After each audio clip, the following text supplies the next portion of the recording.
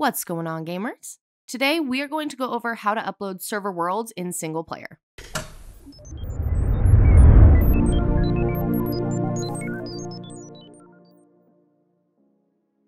Whether you're looking to move from multiplayer to a single-player world, or if you're just trying to share your world with others, you'll have to know how to save and upload it.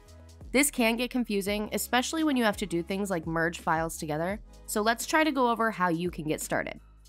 The process for this task depends on the type of Minecraft server you host. For example, vanilla worlds are going to be straightforward, while modified ones are going to involve a few more steps. Starting off with the first step, you'll need to download the world off of your Minecraft server. This is done by using an FTP client such as FileZilla, which hooks into your files. Once you're connected, you'll be able to directly download any world onto your computer. That being said, smaller worlds can be done directly through the FTP panel, though it may be easier to stick to an FTP client no matter the size. Due to some server types having multiple world folders, it's important to understand their format. We've created a list of the popular ones here so you can quickly learn more about them. This is going to come in handy when downloading and uploading maps to Singleplayer, since you might need to merge some files, but we'll discuss this a little later on. Once you've downloaded the world files from Java or Bedrock, then you're ready to begin transferring it into Singleplayer.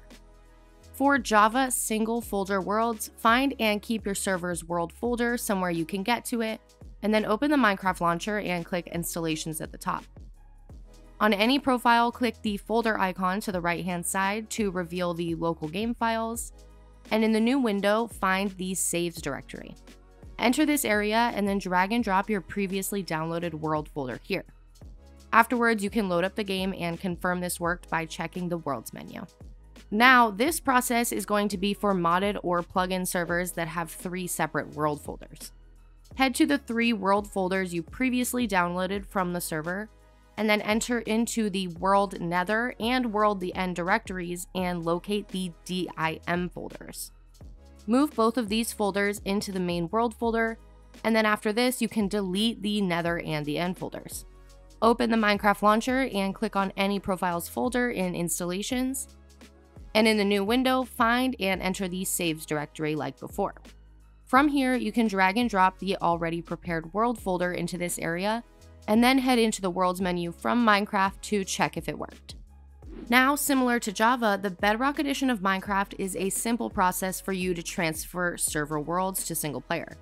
This is due to a single folder format, meaning all you need to do is transfer it into the local game files. Find your previously downloaded server file and keep this somewhere easily accessible, and then you're going to want to head to this directory, starting with users, your username, app data, local, packages, Microsoft.Minecraft UWP, local state, games, com.mojang, and finally Minecraft worlds.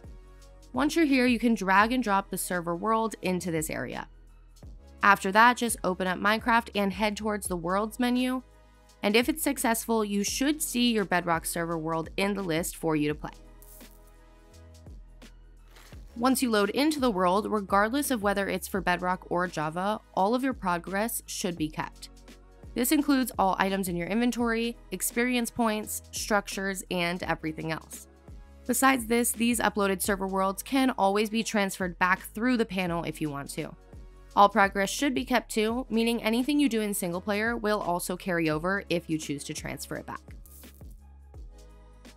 Now, before we get into the common issues, don't forget to like, subscribe, and click that notification bell to stay up to date on all of our future videos.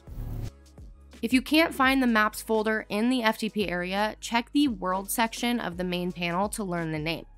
Also keep in mind that Bedrock servers have these maps stored in the worlds folder. If you're completely unable to find this in the server panel, then you can always reach out to our support team to see if they can help you. If your world isn't showing in-game, the main reason is failing to upload the folder into the correct local directory. Remember, Java editions of Minecraft store them in the Saves area in the game files, but for Bedrock, this is contained in the Minecraft Worlds location. You also need to check that the version of the world you are uploading matches the version of the Minecraft game you're using. Other times, the world might lose progress after you successfully complete the upload process. This happens when an issue arises from the downloading steps. For example, some worlds might have too many regions or player data files to correctly transfer. Solving this tends to involve you zipping the files before you get them. This can be done by checkmarking the world folders and clicking zip at the top of your FTP panel. Once you've done this, try to download it and redo the upload steps to see if that helps. Being able to upload a world is an important thing to know how to do, whether you want saves of your world in your game or whether you're just trying to share it with friends. And as long as you find the world files, you'll have the world uploaded in no time. Thanks for watching. If you want to see more great content like this, then subscribe or click these videos. Until next time, gamers.